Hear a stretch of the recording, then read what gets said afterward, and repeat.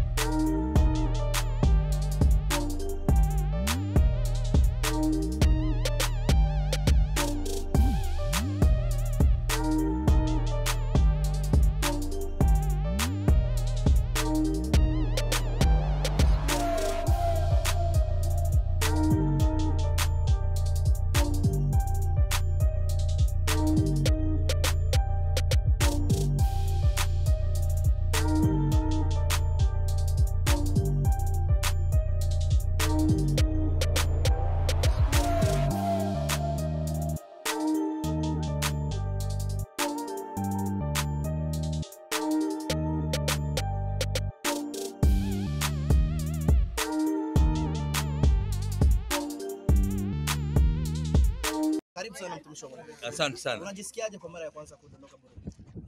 Nimeona ni pazuri sana. Nimeanga ni nzuri. Nimejaribu kutoka angani, nimeona jinsi mito ya baraka ambazo ziko hapa katika nchi yenu ya Burundi. Na bado hujatembezwa. Mapokezi unayachukuliaje? Nafurahi sana kuona Alpha na Omega Church na watu wote wamevaa nyope kusema kwamba kuna utakatifu ndani ya kanisa la Agape na ni Alpha na Omega na nimefurahi kupokelewa na nyinyi. Mimi labda kama bahati nimepewa kama mtangazaji, najua kama ni mtumishi wa Mungu lakini pia tajiri, lakini wanaotufuatilia kwa television mbalimbali tujue tunaongea na nani. Okay, mimi naitwa mtume Dr. Vernon Fernandez na huyu hapa ni kijana wangu, ni mke wangu moja, anaitwa Senior Pastor Dr. Ann Fernandez. Sisi ni waanzilishi wa kwanza wa kituo cha TV katika Tanzania cha Kikristo ya kwanza Tanzania, na tuliweza kuweka vituo 12 kule Tanzania. Baadaye tukaingia kwenye mambo ya digitali na sisi tulipewa license ya kwanza kupeleka injili kwa njia ya satellite na sehemu nyingi za Afrika, nchi 54 za Afrika. Na hapo sisi tunaamini kwamba Yesu hakuja na tunaamini Yesu hakuja kufa tu na kutuacha sisi kama tutakwenda mbinguni. Lazima amesema amekuja ili uwe na uzima, kisha uwe na uzima hapa Tanzania au hapa Burundi. Uzima tele. Sio kidogo, tele. Manake tele ni watu wafanikiwe. Watu wawe na pesa. Watu wawe na afya nzuri. Watu wawe na nyumba nzuri. Watu wawe na kazi nzuri. Watu wafanye biashara nzuri. Ndio hiyo tunaamini. Na mimi ni maana naitwa mtume wa fedha. Mtume wa fedha. Hata kisikiliza bwana mtume, umebahatika kuitwa mtume, mtumishi wa Mungu, lakini pia ukabahatika kuitwa tajiri. Na mtu atajiuliza kwa nini Burundi? Nimekuja Burundi kuhakikisha kwamba Burundi inabadilika. Na tunataka kwamba mawazo ya wanadamu ambao wanaishi ndani ya Burundi. Mimi nilikuwa juu kwenye anga, niliona ile mito ambayo inasiju nataka wapi, lakini ile inakwenda mpaka Lake Victoria, inashuka mpaka Lake Victoria. Nimeshangaa, hii nchi imebarikiwa sana. Mna maji ya kutosha. Sasa kama maji ni uhai, lakini nafikiri wengi nini hapa inawezekana hamfanyi kazi. Ndiyo maana Mungu aliweka mwanadamu ndani ya bustani, na wakati Mungu aliweka mwanadamu ndani ya bustani, kulikuwa na mto. Sasa ndani ya mto kulikuwa na dhahabu. Sasa nyinyi mnakaa ndani ya mto hamna dhahabu. Nimeona wamama tu wawili wamevaa dhahabu. Wengine hawana. Hii cheni sio dhahabu. Lakini nimekuja kufundisha jinsi ya kufanikiwa. Na niko tayari kuambia watu siri. Mimi nimetoka katika nyumba ya maskini. Nilikuwa naomba barabarani. Lakini Mungu ameniwekezesha kutoka katika haya fikra kwamba tutegemea mtu mwingine, lakini kuna Mungu ambaye yupo. Tunaweza kumtegemea na anaweza kutufanikisha. Umeweza kutembea katika nchi nyingi tofauti, ila kwa sasa upo ndani ya Burundi, katika nchi ya amani yenye upendo. Umeweza kupokelewa na Alpha and Omega Church Burundi. Kwako kwanza vipi? Warundi wa kutarajia kitu gani kipya kama special kutoka kwako? Well, kwa sababu wamefungua moyo wa kunipokea. Kama watafungua mpaka nitakapomaliza Jumapili, maisha ya watu itabadilika. Kama ni uponyaji, watapata uponyaji. Kama ni kupata ufunuo, watapata ufunuo. Na rais mwenyewe atabarikiwa. Mimi sikukanyaga tu kwa sababu ya kukanyaga. Nimekanyaga kwa sababu najua Mungu amenituma. Na akinituma kwa kusudi ya kwanza, kuondoa roho ya umaskini. Lazima mawazo ya wanadamu ibadilike. Kila mmoja wetu inawezekana kwamba anaweza kuwa mtajiri. Na mimi nataka kwamba hii kesho msikose kuja. Alafu Jumamosi tutakuwa na wafanya biashara. Nitatoa siri za watu wengi tunahubiri, lakini hatutoi siri ya jinsi ya kufanikiwa mpaka uwe mtajiri. Tunasema omba tu. Mimi nitakufundisha, sio kuomba tu, lakini fanya hiki na kile na kile. Na nimekuja na mtoto wangu pia ambaye ni mtajiri. Alifanya kazi na Bill Gates, lakini ameacha kazi kule Bill Gates, akaja karudi Tanzania, akaanza biashara yake. Jumamosi utamkuta hapa. Tumepata nafasi ya kukusikiliza sauti, lakini bimkubwa hatujapata nafasi. Sio huyu ni mdogo, ni mtoto. Bado ni kijana, umeona alivyo. Tunataka tupe nafasi asalimie Warundi basi. Ni dokta. Asalimia Warundi mkirundi basi. Amahoro Warundi. Mahoro sijui. Mimi najua tu. Bwana Yesu asifiwe. Haleluya. Tarajia mambo makubwa. Ndio. Nashukuru Mungu kwamba tunaweza kanyaga hapa kwa mara ya kwanza. Leo asubuhi niliamshwa kama saa 9. Then tena saa 10. Roho Mungu anasema usilale, anza kuomba kwa ajili ya Burundi. Unaona hapa nchi hii. Kwa hiyo nikaanza kuomba. Kwa hiyo Mungu akasema kwamba atafanya vitu vikubwa sana katika nchi. Haleluya. Sasa fungueni moyo wenu. Ukishafungua moyo wako, uje na matarajio.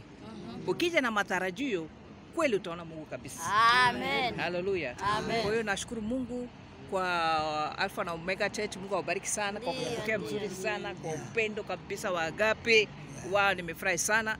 Na pia kwa paparazzi wote ambao wamekuja hapa, Bwana awabariki sana. Na nyinyi wa paparazzi pia lazima uje kwenye mafundisho. Sio kufanya biashara tu ya kuchukua hii yote, hapana. Uje kanisani kusali upate baraka zako. Kwa sababu kama wewe umekuja kwa kuchukua video hapa, ni sio kama umekuja kuchukua video kwa biashara tu, lakini Mungu anakusudi na wewe. Hallelujah. Amen. Kwa hapa Burundi, hapa Bujumbura, Burundi, whatever, you know, the whole country of Burundi. I'm telling you this. All people here are diamonds. Watu wote hapa ni almasi. Kabisa. Hallelujah. Na swali langu la kwanza linakwenda kwako daktari. Kwa siku ya tarehe 24 nakwenda kukutana na kina mama wafanyabiashara, business women. Kwa nini kuanza na hawa? Kuna ujumbe gani huko? Ni asubuhi Ijumaa ni business women au ni Jumamosi? Jumamosi ni business, mnachanganya hapa. Business conference ni 2025. Jumamosi. Jumamosi. Ijumaa ni ya kina mama. Anakutana na wafanyabiashara. Tufanye kwa ujumla. Okay. Raia mdogo atakutana nanyi vipi? Aje atakuja kuitwa businessman ama business women? Kwanza kabisa, business yako kwanza kabisa ni roza watu. So mara nyingi ukisema business woman wanategemea tu kufanya kuuza bidhaa, kuuza almasi, dhahabu, wanaanza kuwa businessman au business woman. Ndio jamani. Business ya kwanza kabisa ni roza watu. Umesikia? Kama wewe sio businessman au woman ya roza watu, manake asante. Umejibu. Umesikia? The first business should be soul winning business. You understand me? If there's no soul winning, you can do whatever you want, you can get whatever money you can, but I'm telling you this, don't be deceived. Jesus is coming soon. He's going to ask each and every one of us. Exactly. He said what? Mind my business till I come. Do my business. Do my business till I come back. Yeah. Yes, he said it. Do my business till I come back. So we have to do God's business first before we come back.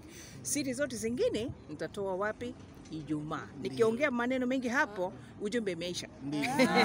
Tunawashukuru sana. Nasema? Acha nikupe karibu, vingine tutavikuta huko kwenye. Asante sana. Kama mtaenjoy watawatembeza mikeke nini migebuka. Migebuka ipo hapa. Sawa sana. Nataka. Asante sana. Ya Kigoma. Kumbe amechukua ya kwetu hapa. Asante. Asante, tunawashukuru sana. Amazina yanje ni Reverend Pasteur Corneille. Barampangaje nkaba ndi umwungere w'ishengero Alpha and Omega Church Burundi, nkaba ndarisirukira n'imbere y'amategeko mu gihugu cy'u Burundi. Kuri ubwo rero ni iteka n'umugisha duhawe mu Burundi no mu ishengero Alpha na Omega kubona twakiriye intumwa Apostle Verno Fernandez n'umufasha wiwe baje kutubera umugisha kwishengero Alpha na Omega riri mu Carama ya kabiri Avenue Musufe nimero 15 haruguru y'ihoteli Kinasa Hotel. Turahibire rero kubona twakiriye ababubahwa b'Imana bagiye guhindura amateka y'abakristo mu kutwigisha ijambo ry'Imana kuva ejo ku munsi wa kane itariki 23 gushika itariki 26 ku munsi w'Imana. Igikorane kizogoma gitangura isaha 10 z'umuhingamo kirangire isaha 12 n'igice z'umuhingamo. Kuri ubwo turatumiye benshi baze bironkera umugisha. Mu mbavu igikorane zokoresha asanzwe ari n'umugwiza tunga kandi yize ibya business mu buryo buhanitse. Kuri ubwo ku munsi wa gatandatu azogirisha conference canke ihugurwa y'abagwiza tunga. Kuri ubwo abagwiza tunga yabava bakagera turabatumiye kugira ngo bashobore kumenya ibanga ryo gushobora guhindura amateka y'ubuzima bwabo bagatera imbere kandi bagateza imbere n'igihugu cyose mbere n'isi yose. No ku munsi wa gatanu umuvyeyi wacu mufasha wa Verno Fernandez azogirisha ihugurwa y'abamama. Numuhanga ni doctor akaba na senior afise vyinshi azoganiriza abamama ku buryo umuntu azohaza atazosubira inyuma nkuko yaje. Kuri ubwo rero nk'umurongozi w'itorero nshimiye Imana yemeye ko iturikira Apostle Dr. Vernon Fernandes muri kino gihugu cyacu no mwishengero numugisha kuri je kuri famille no kwishengero no ku gihugu cyose ku barundi no ku barundi kazi nkatumirira umuntu wese ahari umuto n'ubukuze ko yoza kumva ijambo rizoca muri umuvyeyi ndamuzi duhuriye mu Rwanda 2011 yavuze ubutumwa mu Rwanda abantu benshi babonye umugisha nanje nahabonye umugisha bituma amajambo namwumviseho ahindura ubuzima bwanje ubu nkabandi umuntu w'umukozi w'Imana nkashima icamuvuyemwo nkaba ndiko ndatera imbere nongera nshika handi biciye kuri umuvyeyi Fernandes kuri ubwo rero norangiza shima Imana ngashimira n'abantu baje hano kugira ngo dushobore kwakira uyu muvyeyi nkashimira namwe abavuga makuru mwaje hano Imana ibahezagire kandi namwe turabaye kaze mu gikorane no mu nyigisho mwarahezagiwe murakoze